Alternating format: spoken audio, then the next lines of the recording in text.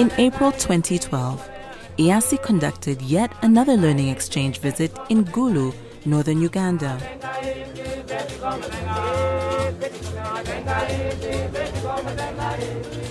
Women and men peacemakers from Kenya, Uganda, as well as the newly independent South Sudan came together to share, learn, and draw peace management lessons from each other.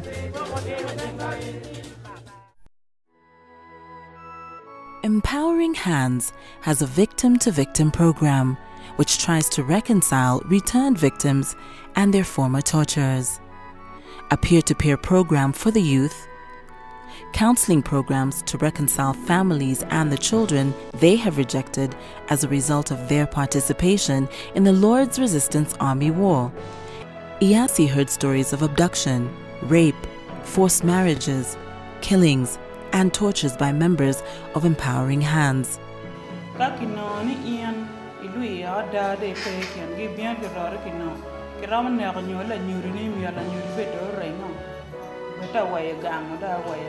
Some of these things are not even real, but to actually learn and hear from first-hand victims of what they've gone through and how they have overcome that is very important.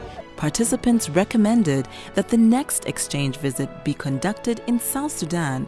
From the side of South Sudan, 2 areas.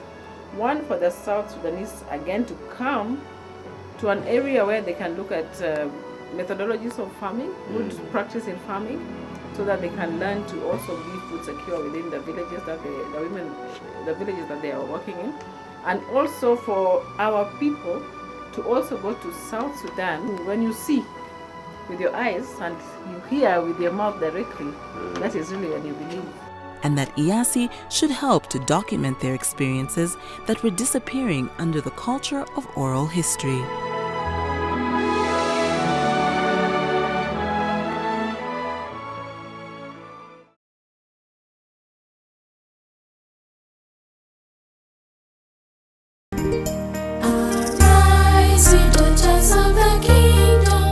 Founded in 1961 by Bishop Jean-Marie Auger and the daughters of Mary and Joseph, Mary Hill High School started as an O-level school with 25 students and became a beacon of hope for education of the girl child in Western Uganda. It was a time of hope for the girls in that region who had few options for secondary education, especially in the rural areas. It was that treasured education that propelled me as a Constituent Assembly delegate to move that there should be at least 1/3 women on every decision-making body. Over the years, Mary Hill continues to produce women of integrity and purpose who are serving the nation in various capacities. I am in charge of regulating and supervising financial institutions. And the Farm Foundation I got in terms of faith and integrity has enabled me to perform my duties as a head of banking supervision in Uganda.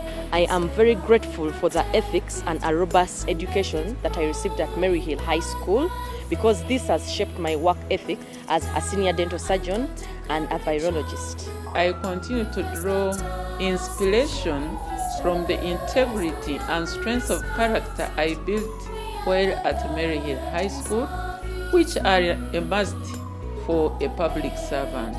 And as all old girls, we have resolved to build the Golden Jubilee Complex that will house a library, a computer lab, and an administration block. We invite all friends to join us in this cause. The guest of honor will be His Excellency the President of Uganda, Yoweri Kaguta Museveni. The Apostolic Nuncio to Uganda, Monsignor Paul Shanginam, will be the main celebrant.